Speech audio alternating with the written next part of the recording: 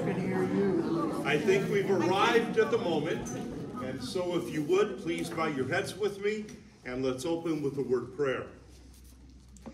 Heavenly Father, yet again, you have graced us with your presence, and you have blessed us with your word and revelation. Grant to us then your Spirit, open our minds to receive and our hearts to believe all that you have revealed and all that you have given. For we ask it in Jesus' name. Amen. Amen. Okay. So we are still in Revelation chapter 1. Is what? Oh. That was my brother. Okay. So So we are in Revelation chapter 1, and I want to go back. I think we got through about verse 10 last time. But I want to go back to verse 9, because in 9, John is kind of organizing for us what this book is all about. I, John, your brother and partner in, and notice three things: tribulation, kingdom, and patient endurance. So why the book of Revelation? And why is it written not just in John's day, but why does it remain relevant in our day? And that is because we are all still living in the tribulation times. The tribulation times are those times of conflict between the kingdom of heaven and the kingdom of hell, between righteousness and sin. And especially it's a time of tribulation for faith-filled Christian believers, because go back to St. Paul in Romans chapter 7. Who are we? We are people who do not do the good we would and do the evil we wouldn't. We are always, the kind of technical term for it, we are bifurcated. We are split in two. And that's what leads Paul to his, "O wretched man that I am, who can deliver me from this body of death, from this conflict?" And his answer is, thanks be to God who gives us the victory through our Lord Jesus Christ. So that's the tribulation.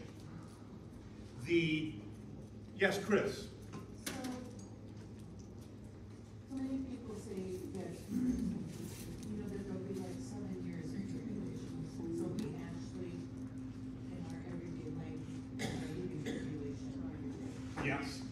And Chris brings up kind of a great point that really divides Lutherans in particular, but I would say more conservative biblical scholars from that eschatological end of the world, seeing the whole Revelation as linear rather than circular.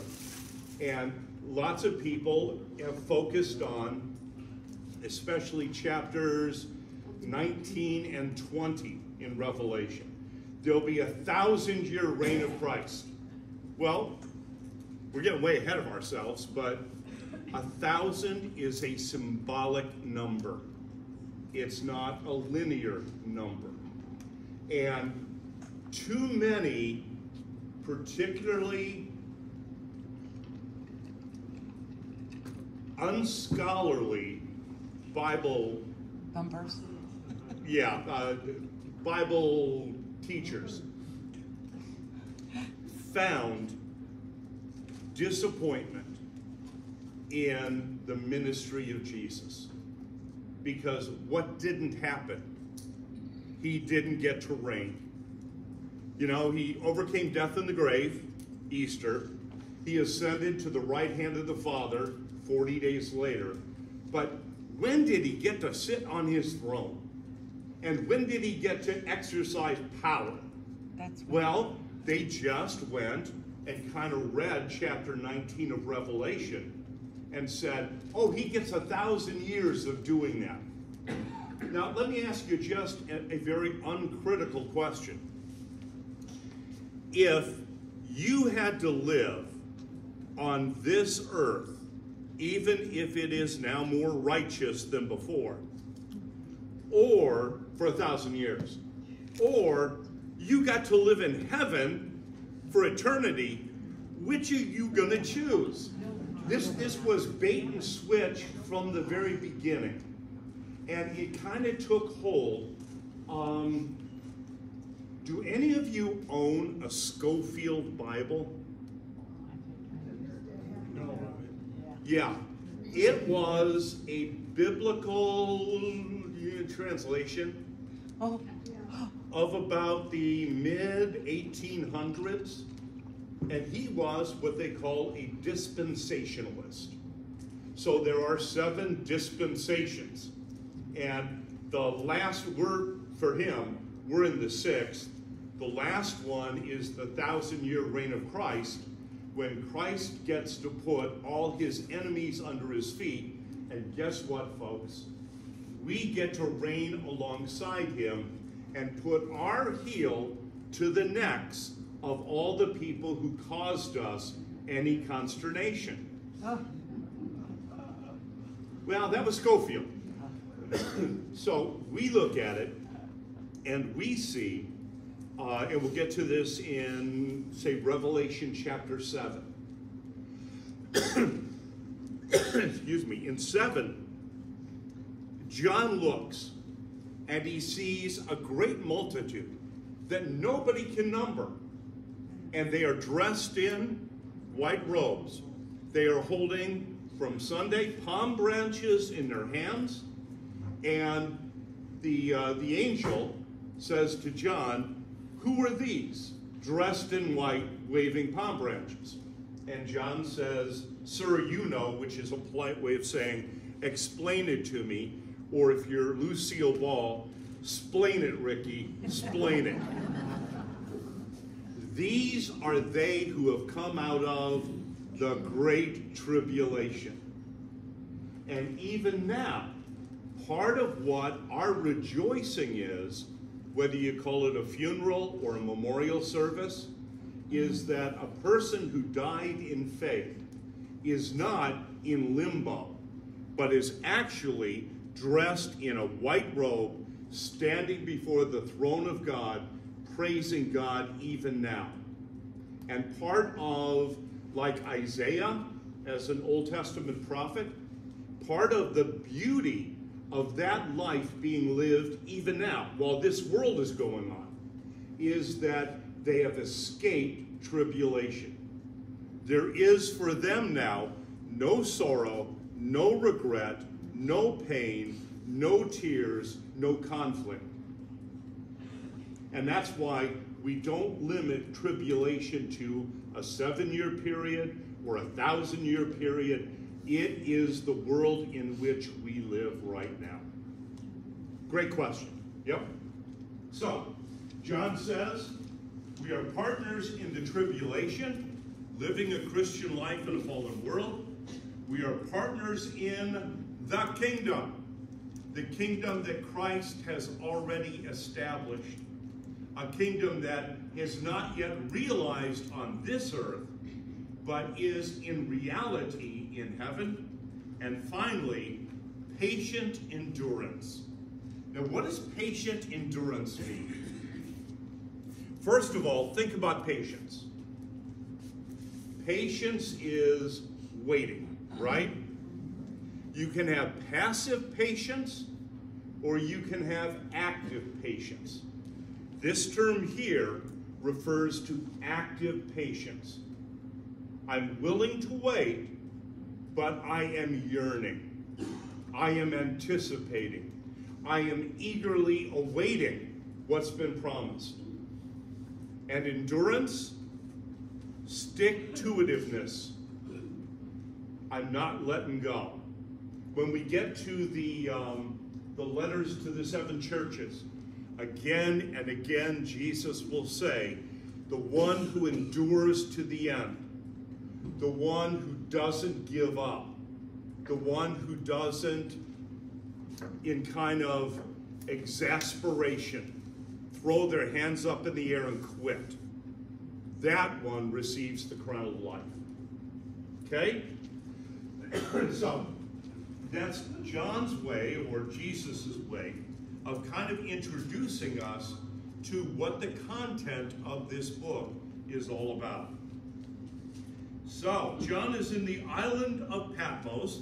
Marcia was telling me this past week that she had actually been there. Oh. Yeah, Karen's been everywhere in the world. But it's a real place. It is very desolate. And again, that kind of, let's call it geographic information, ties us to reality. Too often, I think, people read the Bible as if it started once upon a time in a land far, far away. Well, those are fairy tales. The Bible is not a fairy tale. It is grounded and rooted in history, in anthropology, the study of man, and in geography.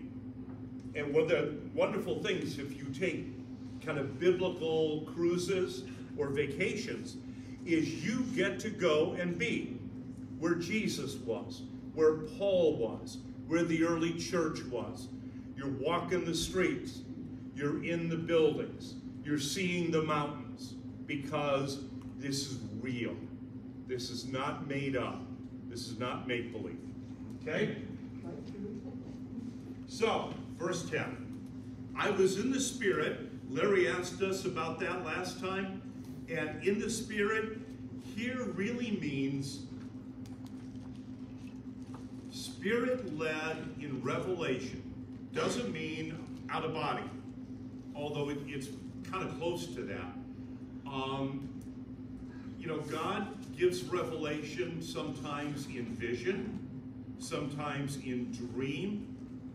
John just knows that in a unique and rare moment that he is caught up by the Spirit for the purpose of God revealing to him that which otherwise would not make common sense. Karen. So you think this was a unique experience, not something that we can experience as Christians, being in the Spirit? I wouldn't say not something that we can't experience, but something that we would rarely experience. It's not an everyday occasion. And that kind of goes back to, what was it, about a month ago? We were talking about people speaking in tongues and other manifestations of the Spirit. Well, for John, just the way he references it, this is not an everyday experience for him. It's unusual. I was in the Spirit, unlike I normally am when I am guided by the Spirit, blessed by the Spirit's present with me in worship and other things. It's more unusual is probably the best word I have for it. And it's what marks the revelation as so distinct from anything else that's happening around. This is intensely personal and very special. So it's not that it can't happen, and I'm sure it does to a lot of people, but it's not going to happen every Tuesday or every Sunday morning or every time that. It's going to be, I would almost venture to say, a once-in-a-lifetime experience, which would mark it as that unique. Let me get Karen and then Jim. Picture it to be kind of like Pentecost. Yeah, you know, I think you can draw allusions to Pentecost when the disciples are speaking, and the miracle is not that the disciples are speaking in tongues. The miracle is everybody is hearing them in their own native language, and so it's more ubiquitous. We have a word in English which is ecstasy. And ecstasy has a little of that almost out-of-body experience combined with great joy. This would be an ecstatic experience for John, being in the Spirit. And in that sense, I'm sure the disciples had a very similar emotional response to Pentecost. Jim? I was just thinking that Patmos, you said, was pretty desolate and everything. Uh-huh. Probably no people or very few people there. It's kind of like a punishment, penal colony or something. Exactly, yeah. I was thinking almost like he's a hermit. He don't have much else to do except ponder. I'm not saying he didn't have this vision, but I'm just saying the situation he was in, he could focus just on spiritual things or however you want to say it. Yeah. And not be distracted by other stuff. And Jim's raising a valid point where in isolation and not in the worries of daily affairs. How am I going to pay the water bill? You know, is the electricity going to be on? All that's removed from John. And so there is kind of an opportunity in a way for God to really be heard because there isn't the noise around us. My mom, it was something I started doing years ago that my mom utterly hated and used to object to very politely and in a loving way. But you know how a lot of churches don't have big narthexes? So the narthex in a lot of churches is kind of like the entrance closet. You can get 10 people in it, but then they either got to go in the sanctuary or back outside. Well, that makes making people feel welcomed and identified and recognized really difficult, because you're kind of in a position pastorally where you're passing people through because you got to get them through. And again, I'm interrupting myself, and that's never a sign of mental health. I remember on like Easter and Christmas and things like that, being at a big church that I always called a come-to church. So historic, multi-generational, grandkids came back to see the grandparents, and so you had huge services. Well, what was the first rule of the day? If you have a service at 5, 7, 9, and 11, you need to clear the parking lot because you got a new group coming in. And I hated it because you couldn't just relax and take your time. You didn't want people just lingering in the sanctuary because there's another group coming. Well, back to the narthex thing. I hated moving people. And so what I started doing, which you see me do most Sundays here, is I would wander the sanctuary and I would talk to people as they came in. That's what my mom hated, because me talking to people gave them permission to talk to each other, and this was church, and this was a sanctuary, and it should be quiet as people prepare to worship. I heard it enough. And she was exactly right on one hand. On the other hand, one of the things that we lack, that they didn't lack 100 years ago when everybody lived in the same town and shopped at the same general store and saw each other, was community. And what I was trying to do was establish community within the church, and in doing that, I violated the sanctity of silence. Depends on what side of the argument you fall, but how did we even get here? Oh, yeah, Jim. Yeah, thank you. But there is something, and I would tell you, maybe one of the most important things you ever do on a Sunday morning, whether you have a lot of time to do it or not much, is before the service actually begins, pray to God for focus, so that you are not distracted by somebody's perfume, somebody's cough, somebody's hairstyle, somebody's dress, whatever it is, because that is a unique time, and we need to be fully focused and fully energized for worship. And there are just far too many, you know, it's too cold. Trustees left the air conditioning on. It's too hot. Nobody opened the door. It's, you know, the devil loves to work with those little nagging annoyances. And so here,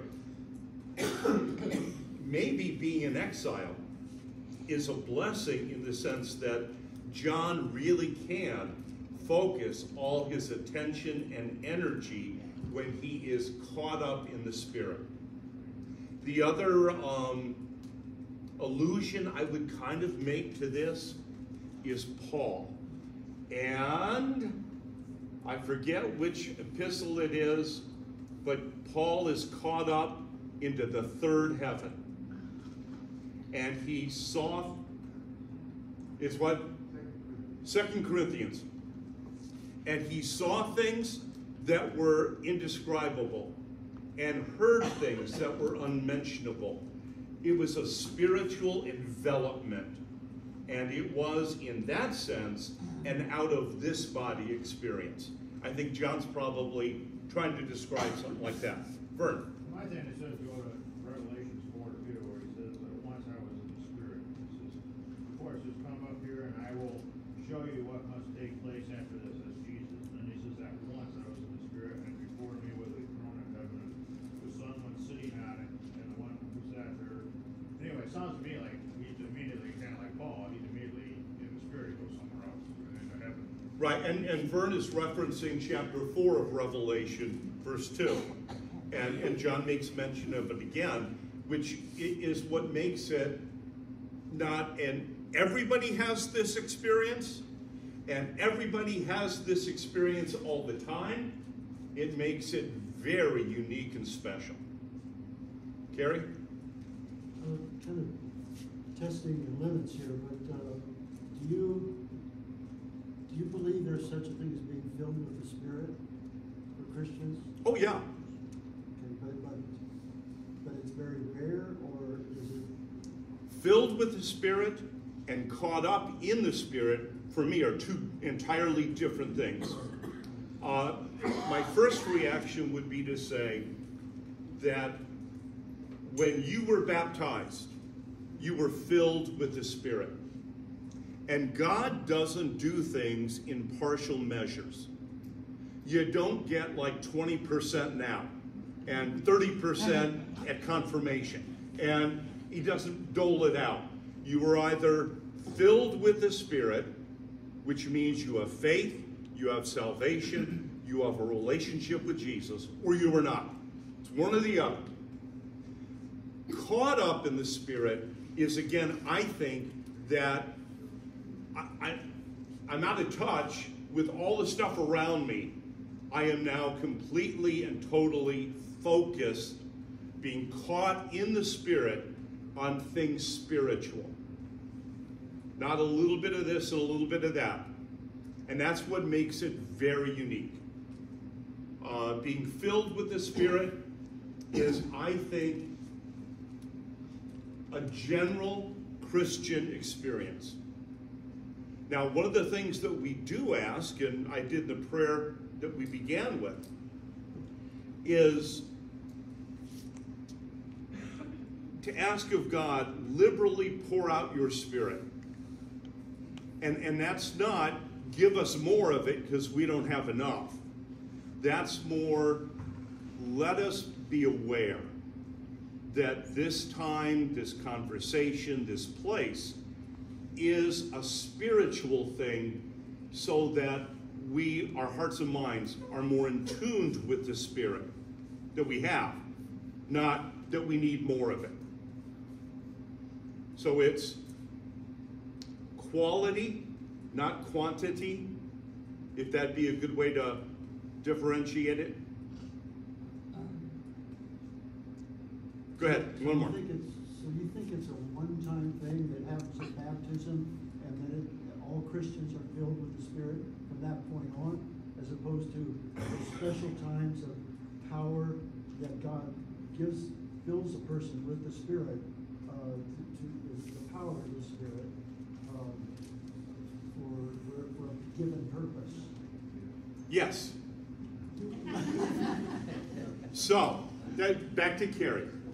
If, when we come to faith, if we are filled with the Spirit, are there moments when the Spirit becomes more manifest or more prominent in our lives?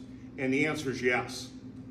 There are times when, with spiritual gifts, very important issue, and you know, in a way, spiritual gifts kind of illustrate this. Is every Christian gifted by the Spirit? Yeah. Not all the same, but every one of us has a spiritual gift that God has granted for the blessing of His church. Are there times when that giftedness is more prominent or more on display? Yes, because of that unique moment when the Spirit is calling us, I would say particularly, to do something extremely challenging, out of our comfort zone, out of the box. And there are tons and tons of people who will tell you, and it's going back to Jesus, when He said to the disciples and to us, worry not about what you have to say, because in the moment, the Spirit will speak through you. Now, is that all the time? No. It's that crucial, critical moment when the Spirit, I don't want to say takes over, but manifests Himself in such a way as to do something that you otherwise ordinarily wouldn't be able to do. Yeah, that'd be a good distinction. Karen.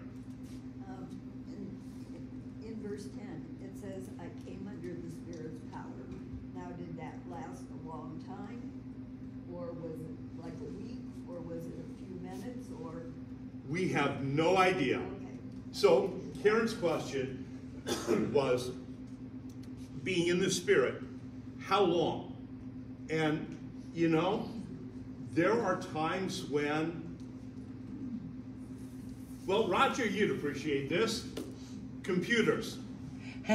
Remember back in the day when you were dialing on the phone to hook up with something, and it would take forever to download?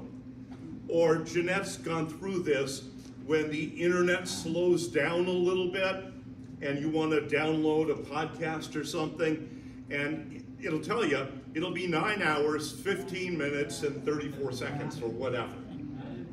Yeah, and then there are moments when entire files just get downloaded. So we don't know.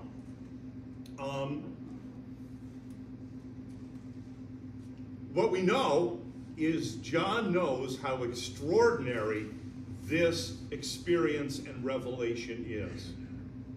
And as Vernon was pointing out, that transition from chapter 3 to 4 is a really significant transition. Jesus is going to tell John, write down things that are, things you see, things that are, things that will be. It's another way of kind of organizing Revelation. Well, chapter 1 is Jesus reintroducing himself to John. Well, who did John know? He knew Jesus of Nazareth, Bar Yosef. He knew the guy who came by the Sea of Galilee and said, "Follow me." And he and his brother James did just that. He knew the one, church calendar, who sat on a donkey and rode triumphantly into Jerusalem. And he knew the one who spoke from the cross, "John, behold your mother, Mary, behold your son." So he knew that. He knew Jesus from the Mount of Transfiguration, when the inherent glory that belonged to Jesus as the only begotten Son of God was suddenly revealed, but then kind of clouded so that the disciples could actually be there. And he knew 40 days after Easter, because he saw Jesus, who raised his hands in blessing and then departed from them up into the clouds. And he remembered an angel who then appeared. Anybody remember what the angel said? Yeah, "Men of Galilee, why are you standing here gawking? Did you not know that he who is taken from you will in like measure return to you?" The second coming. And Jesus, on trial before the Sanhedrin, "You will see the Son of Man coming in the clouds with great glory, and all the angels with him." Again, predictive of the second coming, the return of Christ. Yep. So, the transition here is Jesus introduces himself to John as the eternal Son of the Father in all the glory and majesty of heaven. Oh, different sight. Then in chapters 2 and 3, there are 7 letters to 7 churches. In chapter 4, we come back to that unique revelation again. And how does John introduce it? As Vern pointed out, chapter 4, verse 2, again, "I was in the Spirit and." So it kind of connects all these together. Was it in the space of a week? I think you could almost make an argument, 40 days and 40 nights, just a good round biblical number. I don't know. And nor do I think would John. You're making me think about this, but how many of you, I think everybody in here, has been under anesthesia? Oh, yes. And, you know, I can remember, which doctor was it? It was a number of years ago, and I forget what was happening. But this doctor says to me, so they got the IV going, and he's going to put the anesthetic or the anesthesia in, and he says, "Now, start counting back from 100. This is going to take a while." And I said, "Okay, 99. And I woke up saying 98. and he's laughing, and it was funny. But yeah, I mean, how long? I have no clue. But I know I was not present in this moment.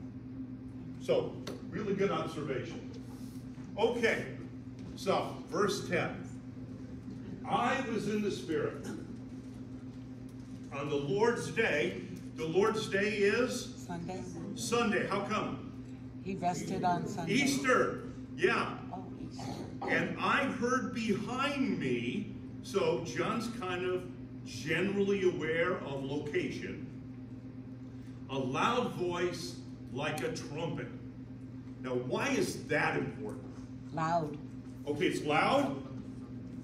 And trumpets are, Announcing. yeah, they're for announcements, they're piercing.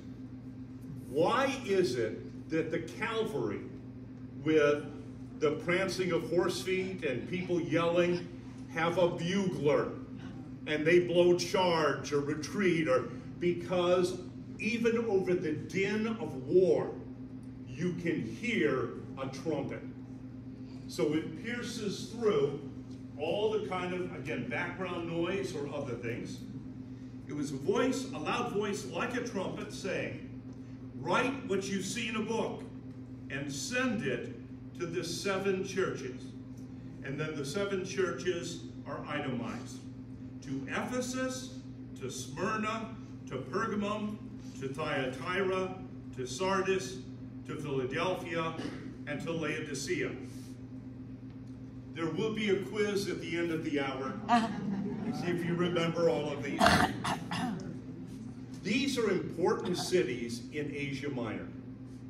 And if you have a Bible with footnotes or a map, you may see them positioned out. Ephesus is the city closest to Patmos. And then they kind of go in a circle.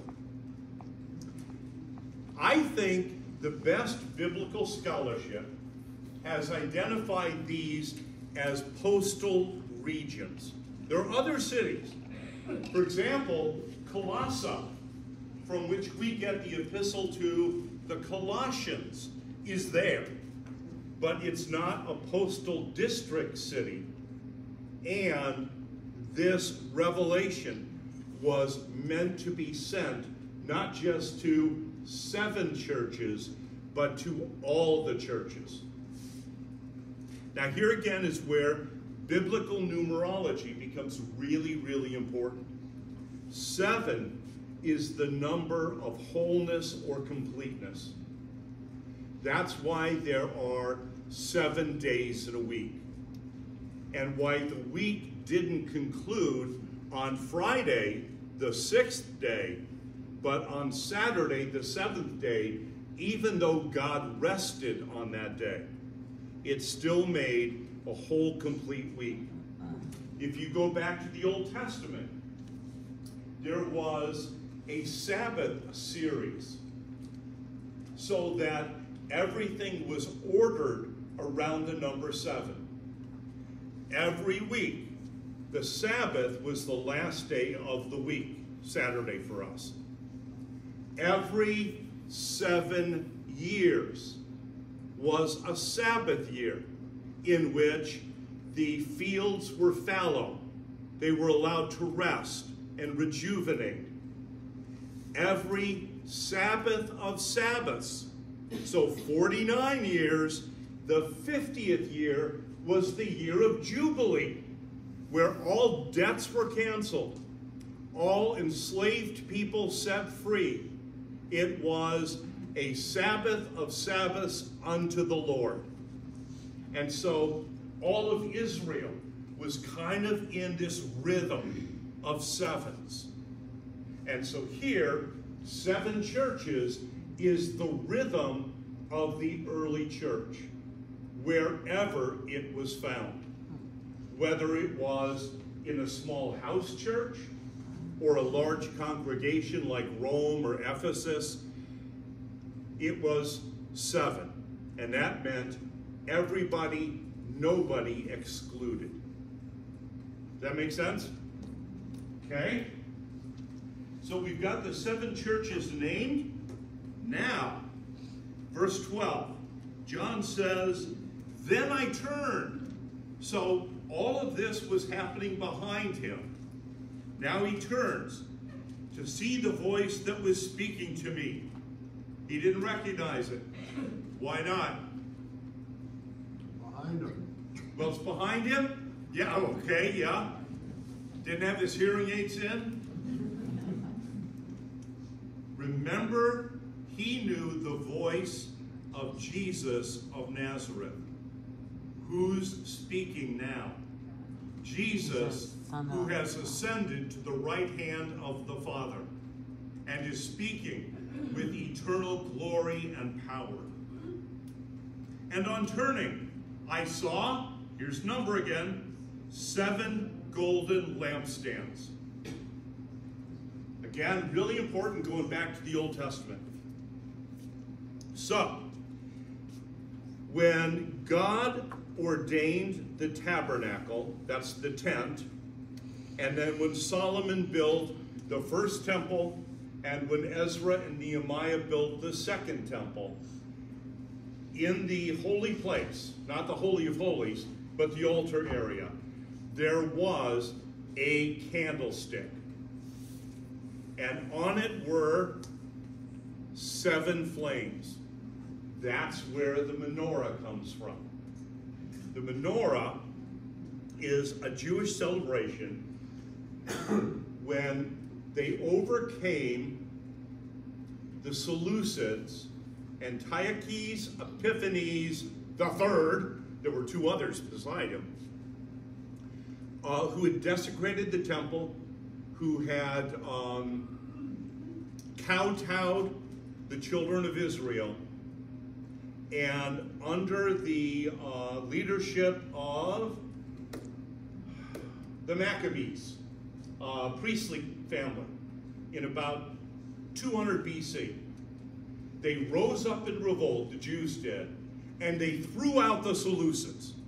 So now they're free and they're independent, and they've got their temple back, and they're ready to cleanse it and again begin the Levitical worship.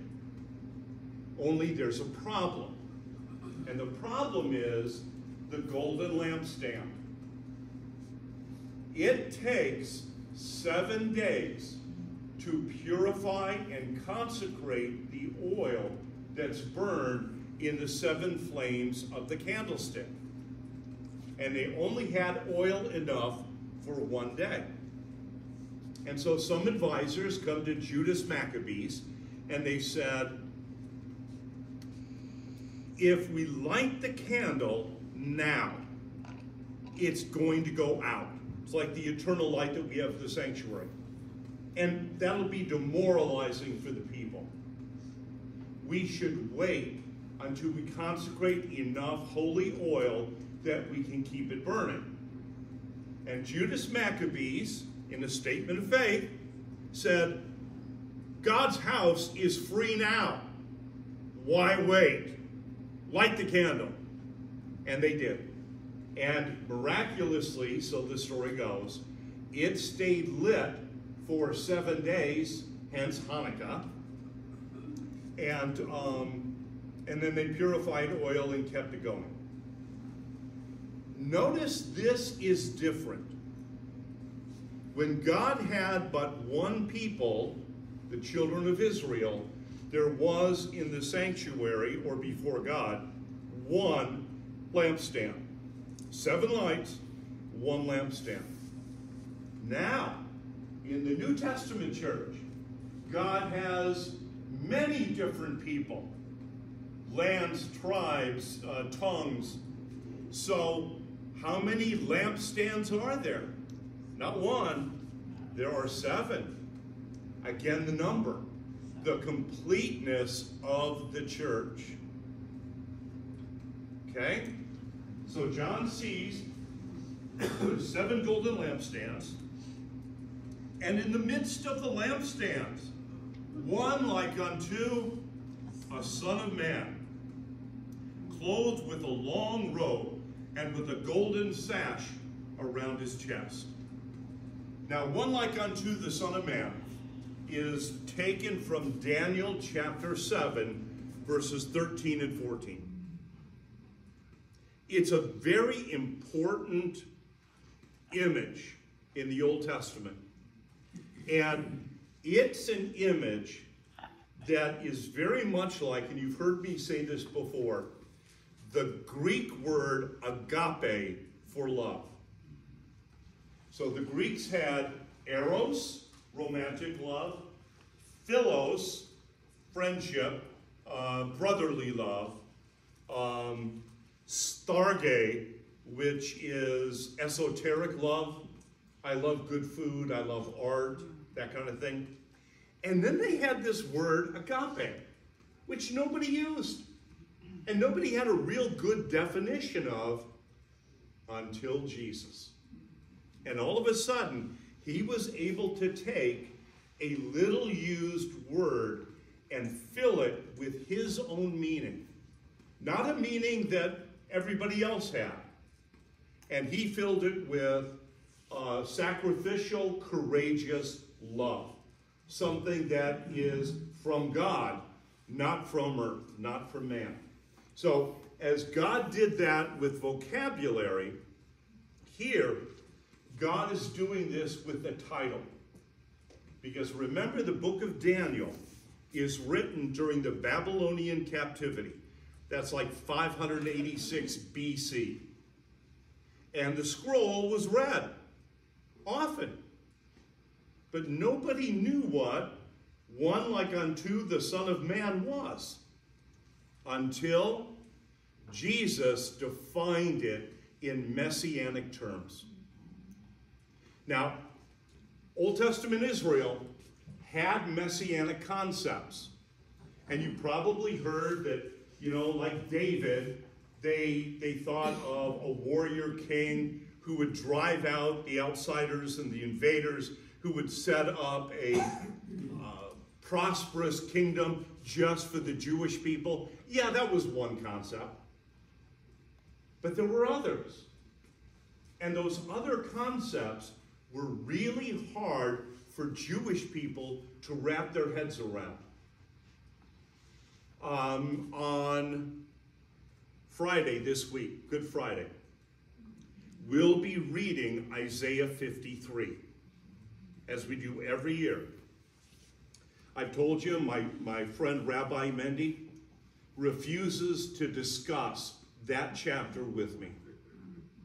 And he knows it's messianic, but he doesn't know what to do with it. And he knows it is so overtly Christian and fulfilled in Jesus that he doesn't want to face it. But how do you square? Remember, we people, we want things to make sense. How do you square a victorious, conquering, warrior king with the suffering servant of Isaiah 53? They don't fit until we get to Jesus. Nobody is seen both at the same time in the same individual. One like unto the Son of Man speaks to the dual nature of Jesus, Son of God, Son of Mary, but it speaks in a way that elevates humanity without denigrating deity. So, when do we kind of first encounter one like unto the Son of Man? When Shadrach, Meshach, and Abednego are thrown into the fiery furnace, and Nebuchadnezzar has them stoke in the fire with straw, and it gets so hot that the people throw in the straw are almost consumed and fall down dead. And Nebuchadnezzar, who's a little worried, finally, goes to look into the fiery furnace, and what does he see? Yeah, but before he sees him walking around, he sees not 3, that's the number he put in, but 4. And the 4th was like unto the Son of Man. It's the pre-incarnate Christ being with his people. Anyhow, so this term is perfect for Jesus to define what it means to be the Messiah and not fall into the trap of how other people have defined that term. So it makes Jesus very unique, but in a godly way, not in a mental image or a presuppositional way. So I turned around and I saw one like unto the Son of Man. He's clothed with a long robe. Anybody know what that's important? 2 different kind of robes back in the day. People who worked for a living had short robes so they wouldn't get caught up in things. People who had a higher station, who were not at work wore long flowing robes because they could. They wouldn't get caught in machinery. They wouldn't be stepped on by other people. One of those things Pastor Bob and I learned a long, long time ago. If you ever watch on Sunday morning, I shouldn't even be telling you this, but if you notice before I sit down on the stool, I always hike the back end of my robe up. Do you know why? Choking I don't want to short sheet myself.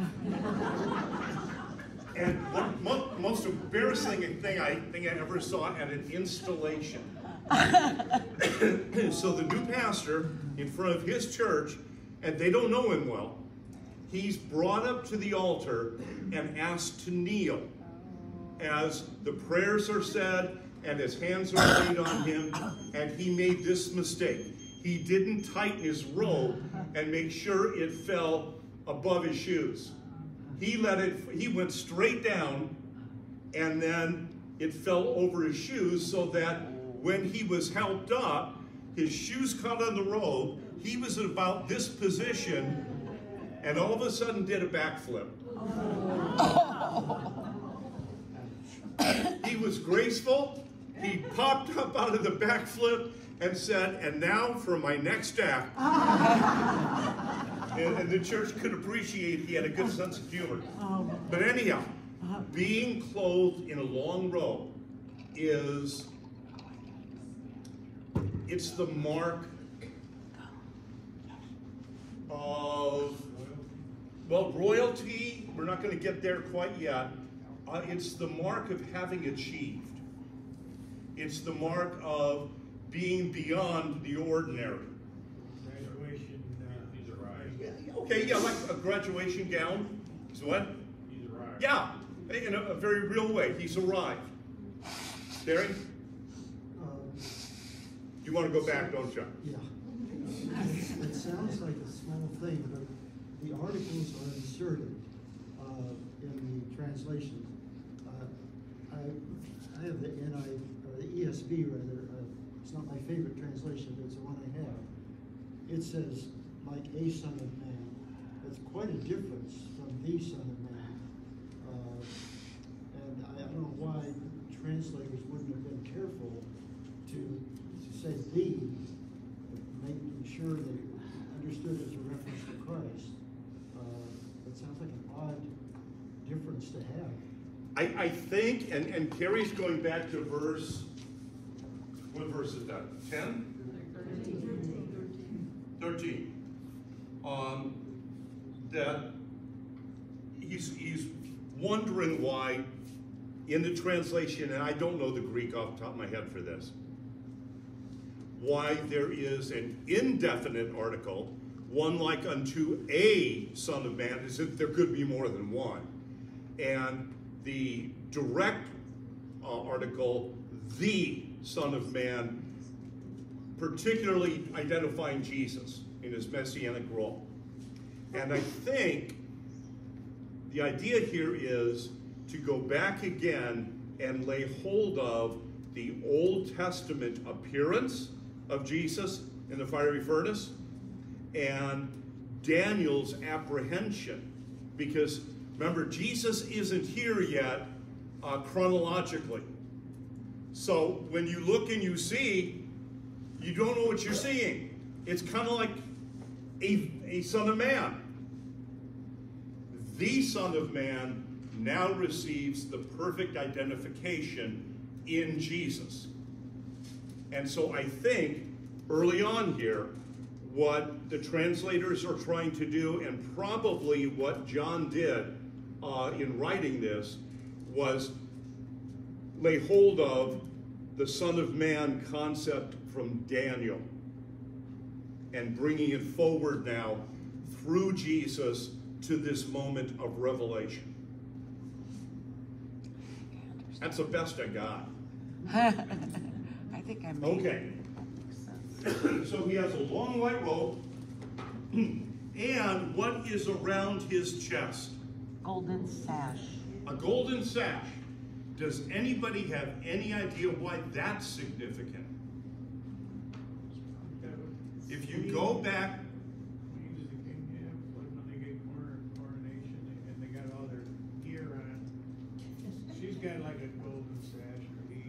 Okay. Yeah, Jim's going back to the monarchy.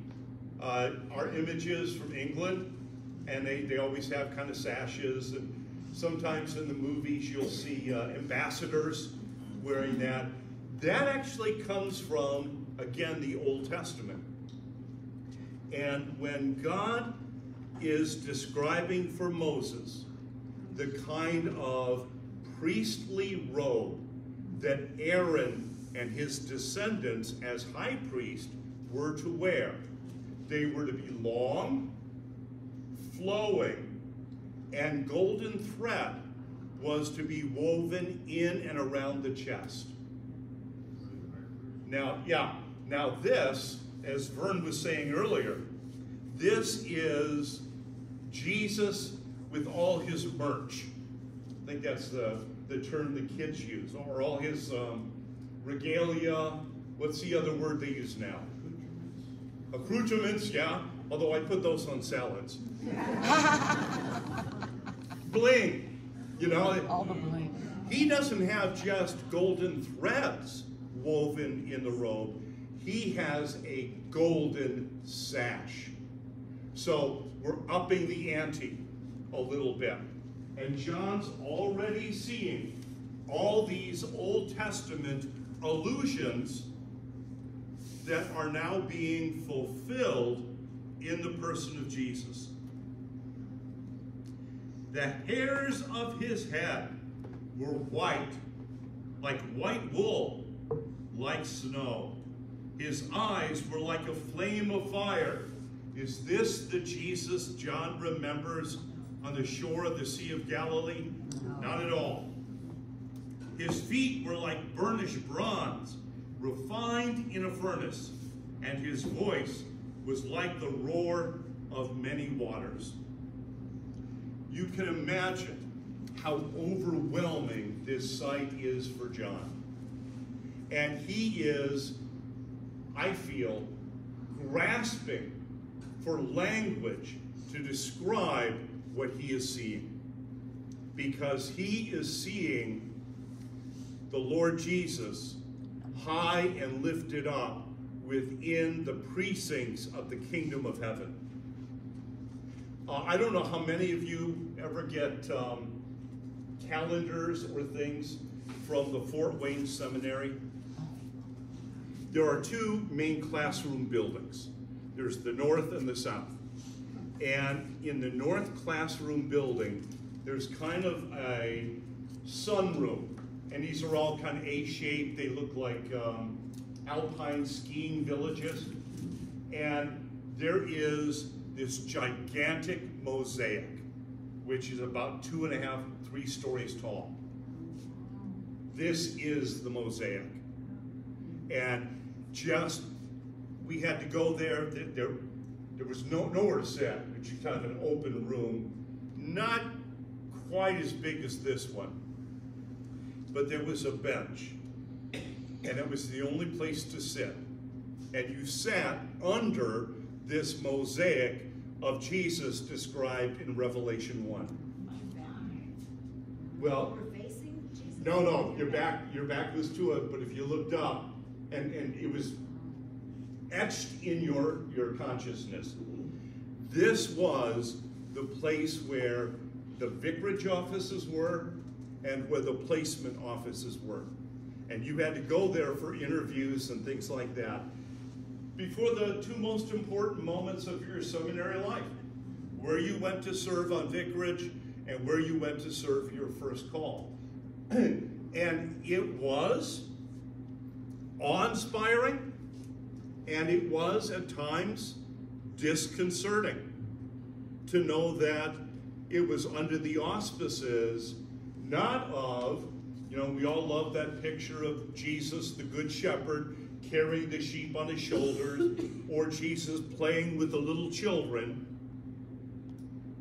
Here you are before the one who is Lord of Lords and King of Kings.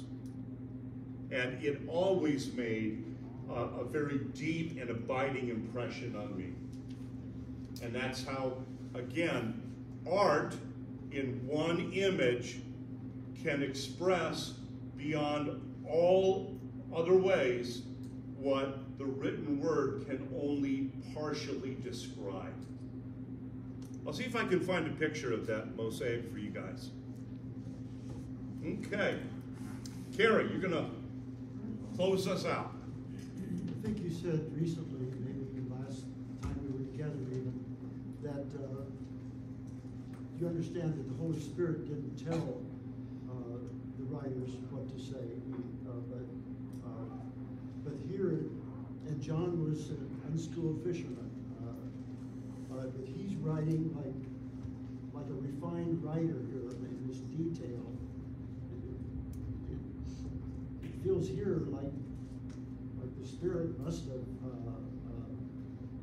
given him the word. And great observation. So Carrie's kind of peeling the onion of inspiration and of human involvement. And here's the distinction here. John is given the direction from Jesus. Write what things you see and hear. Paul never says, I was dictated to by the Holy Spirit to write a letter to you Romans. So there is a difference in the literature, the style, in the reason for the writing, and I think I would not be going too far in saying that the uniqueness that is imposed on John. So John's not writing like Paul, or he's not even writing like John in the epistles. He's writing spiritual things, things that have not yet transpired, things that have transpired, but not in a visible way. The spiritual battle that is engaged all around us and we're oblivious to. Well, how do you do that? Holy men, moved by the Spirit, wrote as they were given utterance. And I think there's an elevated sense, and I'll end up saying that quite a bit in what we do here in Revelation, but everything is ratcheted up. Or, think of it as like Revelation on steroids. There's been revelation, but not like this. And so there is kind of a uniqueness to that. And that's a really good observation. Okay, well, we've hit that time. So next week, we will finish Revelation chapter 1. And there will be only 21 more chapters to go. So let's close with the word of prayer. Again, Lord Jesus, you gave your life for the sake of the church. You have reigned in heaven on our behalf. And you continue to guide, bless, and direct your people each and every day that we exist in this place and this time. Continue to be with us. Continue to watch over us. Walk with us in true spiritual humility as we gather to worship with you on Maundy Thursday, as we gather beneath your cross on Good Friday, and as we rejoice at the emptiness of your tomb on Easter morning. May this be a most blessed time for each and every one of us and for all your people around the world, for we ask this in your name. Amen. Amen.